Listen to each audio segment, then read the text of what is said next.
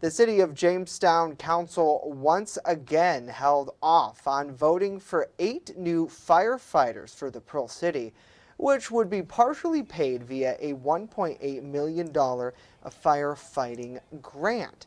Bronson Rasmussen joins us live from the newsroom today with more on what the lawmaking body has to say and many others who came forward to speak as well, Bronson. Justin, the lawmaking body had a very lengthy discussion at their Monday night voting session around the costs of hiring the additional personnel. In attendance was almost the entire fire department and multiple members of the public advocating for a safer Jamestown.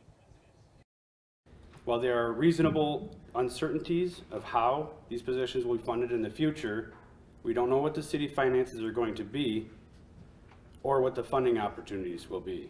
What we do know is that we have a need, and FEMA agrees. Many agree the personnel is essential. However, more sustainable funding is needed. Hundreds of pages of grant guides available to support local officials who are seeking the funding that is needed to sustain and enhance our communities.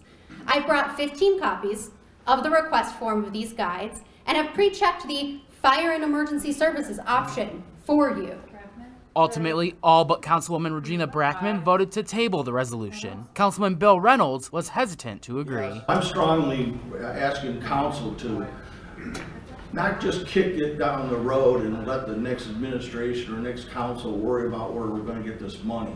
The main fear appears to be what happens after grant funding runs dry, a mass layoff. People will not be happy when we are looking at other departments having to either eliminate staff, the roads won't get plowed, and many other things that are a choice that this council would have to make when we don't have the funds.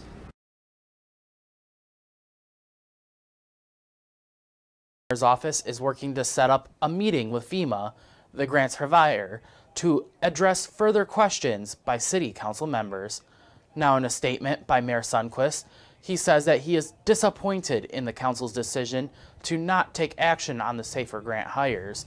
He goes on to say that the questions brought up by council members were never asked before the voting session. Since receiving the safer grant in mid-February, the city has 180 days to officially accept the monies, so a final vote is expected sometime in May, with the next city council work session on May 8th. Reporting live in the newsroom, Bronson Rasmussen, WNY News Now.